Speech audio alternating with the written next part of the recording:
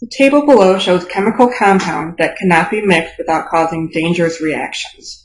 Construct a graph that could be used to facilitate the scheduling of disposal containers for the compounds. Use Vertex coloring to find the least amount of containers needed, i.e. chromatic number. So the first thing we're going to do is construct a graph that shows which compounds cannot be mixed together. So anything with an X indicates that you cannot put those together. So the first thing I'll do is just list out all of the different compounds, which there's 5 of them, A, B, C, D, and E. Okay, the graph doesn't need to look pretty, just put them down somewhere. And we're going to be coloring them, so I'm going to leave open circles there for each one. So A, B, C, D, E.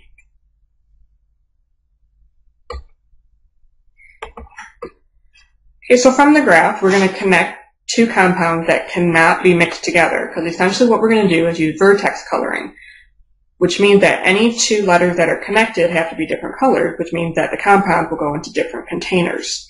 So anything with an X, we're going to connect. So looking at A, we have connections between B, D, and E. So from A, I'm going to go to B, and D, and E.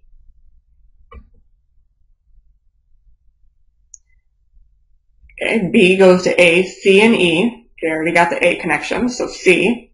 Now just because I'm crossing over the edges doesn't mean I'm causing new vertices. I'm just crossing over. So C and B also goes to E. Okay, C goes to B and D. So C already has the B, so then C to D. D goes to A and C. Already got it. And E goes to A and B. Already got it. So now what we're going to do at this point is color the vertices so that no 2 vertices that have an adjoining edge are the same color. Doesn't matter where you start, but I'm going to recommend you start at the edge or the vertex that has the most edges coming out of it. So it looks like A and B are tied for that. So I'm just going to start with A. I'm just going to give it a color. I'm going to use blue. So this will be color number 1. Okay, now you don't have to go in alphabetical order. We're just going to look to see what needs to be different colors. So next to the A, I have the B. So A and B have to be 2 different colors. So I'm going to use a different one. Maybe I'll use color 2 and call it green.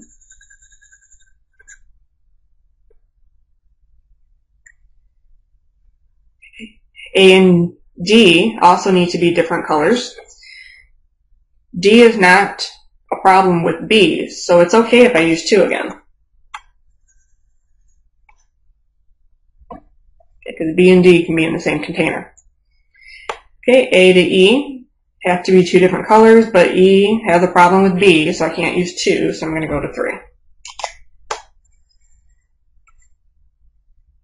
so at this point we need at least 3 containers. Let's see if we need 4. So looking at C, C has a problem with B and D, which are both color 2. So I'm going to use 1. I could have used 3, but there's absolutely no reason to use 4 because I can use 1 or 3. I'm going to use 1. Okay, so there we have it. All the vertices have been colored, and 2 vertices that are connected with an edge are 2 different colors. So we have 3 colors that we needed, so that means our chromatic number is just the least amount of colors you need. So the chromatic number is 3. And what that stands for is that we're going to need 3 containers. Okay, so if you take a look at the way we have it, we're going to have A and C in 1 container. And our second container is going to be B and D. And our third container is just going to be E.